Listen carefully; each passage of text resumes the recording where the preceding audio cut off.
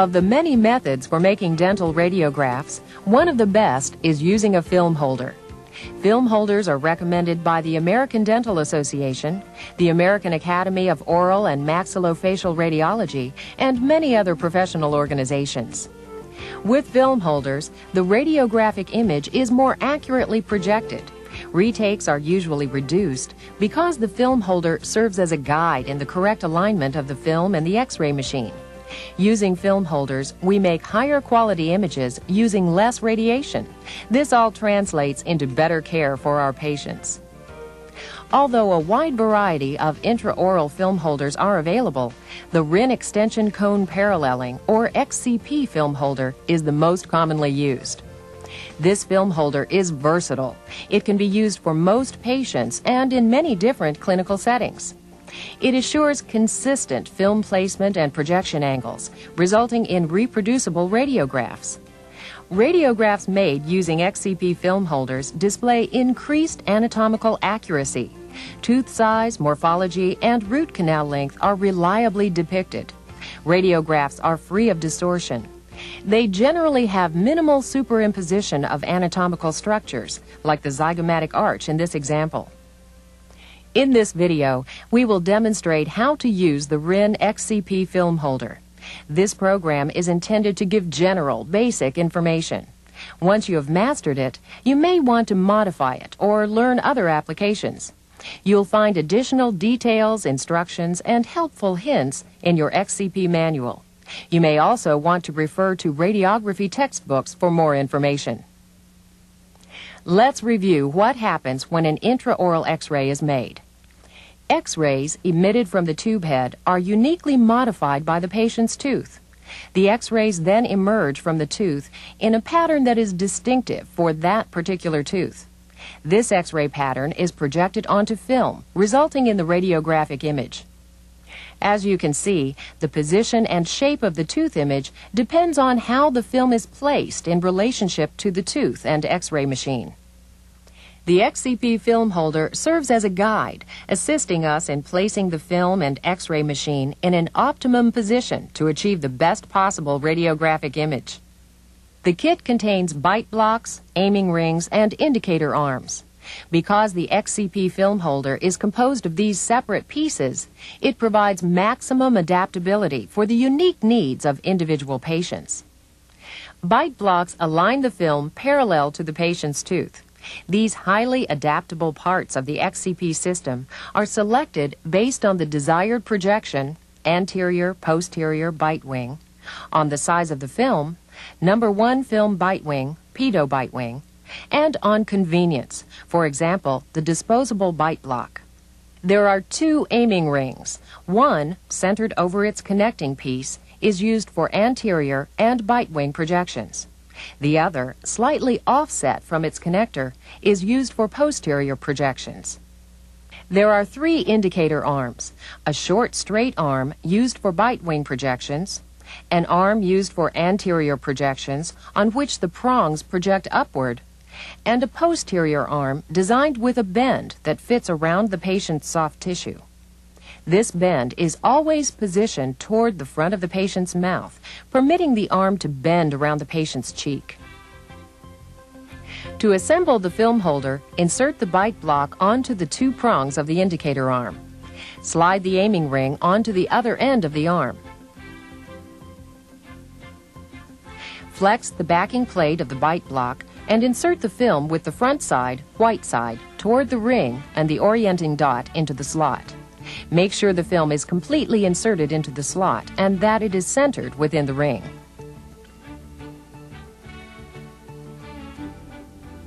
Now that it's assembled, let's see how the XCP film holder is used in the clinical setting. As we do, remember, when radiographs are made, be sure to follow all the applicable practice guidelines established by the clinic or office in which you work.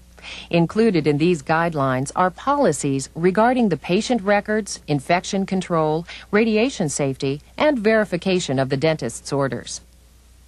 As you prepare for the XCP procedure, here are some things to keep in mind.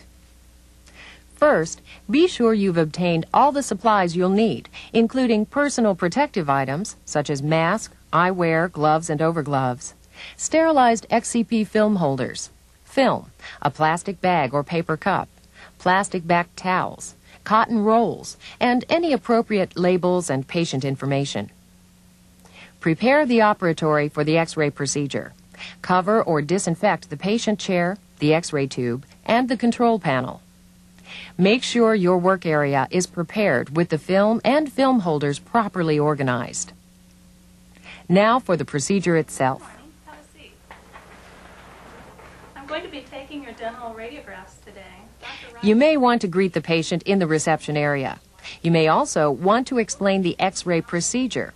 If the patient is nervous about being radiographed, describe the safety precautions used to limit radiation exposure, emphasizing the benefit and the necessity of radiographs for providing accurate, high-quality dental care. Next, position the patient properly. Adjust the headrest so that it supports the patient's head comfortably. This will prevent artifacts that can be caused by movement of the patient's head. Ask the patient to remove eyeglasses, dentures, or any jewelry in the area. Then, begin protective procedures. Drape the patient with a lead apron and thyroid collar. Put on your mask and protective eyewear. Wash your hands and put on gloves. Quickly examine the patient's mouth to determine its specific anatomy. Such things as a small mouth, an abnormally shallow vault, crooked teeth, and bony protrusions can affect the placement of the film packet and exposure settings. If you are unsure about anatomic factors present in your patient, check with the dentist or your supervisor before you make an exposure. Set KVP and MAS following recommendations for the type of radiograph you are making. Exposure setting will be different depending on the patient age, size, or the area being radiographed. Standard exposure factors are usually posted near the control panel. If you need detailed exposure information, consult the Xcp manual. Now place the film into the patient's mouth. This is the most critical step because correct film placement is essential in order to achieve a good radiographic image. The Xcp manual gives detailed film placement instructions for each radiographic projection. Remember, the film holder serves as a guide to assist us in placing the film and the tube head correctly for each radiographic projection. Here we are placing the film holder for a central incisor projection. Rotate the film into the mouth and hold the end of the bite block against the incisal edges. Visually verify the film is covering the teeth we want to image. In this example of a central incisor projection, the center of the bite block is aligned with the contact point between the central incisors, and the end of the bite block is flush with or in the same plane as the buccal surfaces of the teeth. Continue to stabilize the film holder against the tooth and ask the patient to gently close. If necessary, place a cotton roll under the bite block for added patient comfort, or if the film holder is unsteady. Continue to stabilize the bite block and slide the ring as close to the patient as possible, usually a distance of about 1 to 2 centimeters. Now position the tube head. First, set the vertical angle using the indicator arm as a guide. Next, set the horizontal angle using the aiming ring as a guide. If you are using rectangular collimation, be certain to align the cutouts. Stabilize the tube head so that all movement is completely stopped. Movement of the tube head during an exposure will result in a blurred image. To make the exposure, recheck the exposure factors. Step behind the protective barrier. Verify that the patient has not moved. Depress the exposure button. Continue to hold the button until the audible indicator chirp has completely stopped. If the button is released too soon, the film will be underexposed. When the exposure is complete, remove the film holder from the patient's mouth. Stabilize the film holder and slide the ring back. Gently remove the film holder from the patient's mouth. Wipe saliva from the film with a paper towel and place the exposed film into a paper cup outside the cubicle. Do not leave the film packets in the cubicle. They will be exposed to scatter radiation. When all of the films are completed, put on overgloves. Remove the lead apron, clean it, and return it to its storage location. Remove barriers or disinfect any surface that was touched or splattered. Clean and dry film holders. Sterilize the film holders according to your office infection control guidelines. Take the exposed film to the darkroom for processing.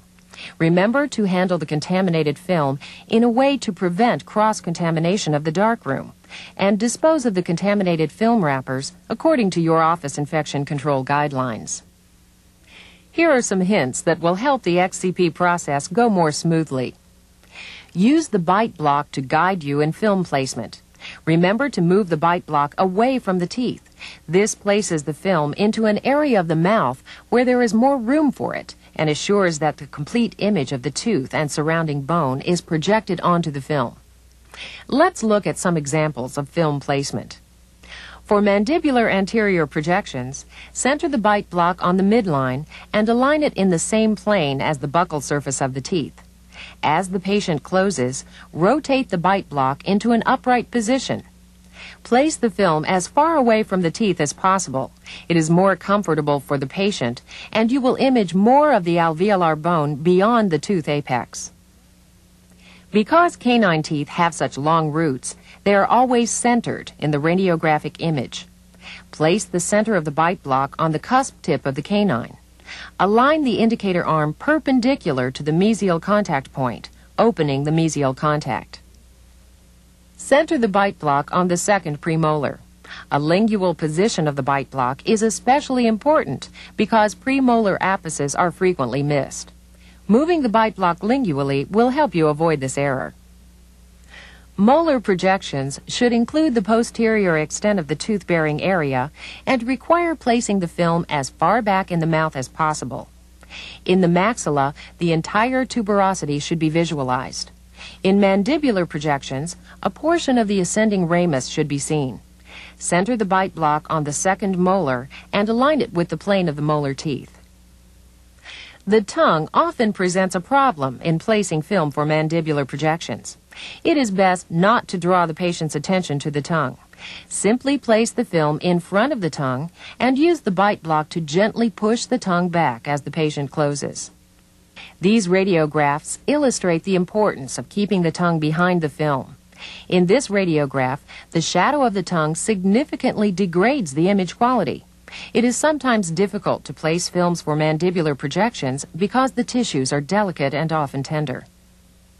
In the mandible, the film holder cannot be placed to its final position when the patient's mouth is open. Instead, hold the bite block against the occlusal edges of the teeth, but up away from the delicate soft tissues of the floor of the mouth. Then rotate it into position as the patient closes. Notice how relaxed and pliable these tissues are when the mouth is closed as compared to when the mouth is open. Gagging is a frequent problem. Although this problem occurs most commonly when posterior maxillary films are made, the gag reflex is actually stimulated when the posterior aspect of the tongue is touched. Again, film placement is the key to alleviating this problem. When placing films into the posterior maxilla, rotate the film into the patient's mouth. It is very important to keep the bite block against the teeth. This will avoid touching the back of the tongue with the film holder. Use a gentle but firm movement.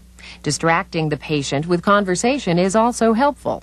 It may also help to raise the chin so that the patient's tongue drops down slightly. If you do lift the chin, adjust the headrest so the head is stable. Slight movement of the head may bring the tongue up, stimulating the gag reflex. Bite wing projections are difficult. A good quality bite wing radiograph should show the crowns of the teeth and the surrounding alveolar bone. It is critical that bite wing projections show the interproximal surfaces of the teeth without any overlapping of the adjacent tooth shadows. We describe this bite wing as having open contacts. There is a clear view of the interproximal tooth surfaces. This bite wing is unsuitable because the teeth images overlap. Open contacts are achieved when the center of the X-ray beam is directed exactly perpendicular to the interproximal contact point of the teeth. For the bite wing projection, place the film to cover the teeth you desire to image. A premolar projection should cover the distal aspect of the canine, while a molar bite wing should cover the distal aspect of the last erupted tooth. Align the film parallel to the arch and ask the patient to close. Notice that the bite block rests on the opposite side of the arch to the teeth being radiographed. When the patient has closed, recheck the film position. You can do this in two ways. You can look to see if the aiming arm is perpendicular to the contact point you want to open. Another method is to verify that the ring is parallel to the buccal surfaces of the contact point you want to open.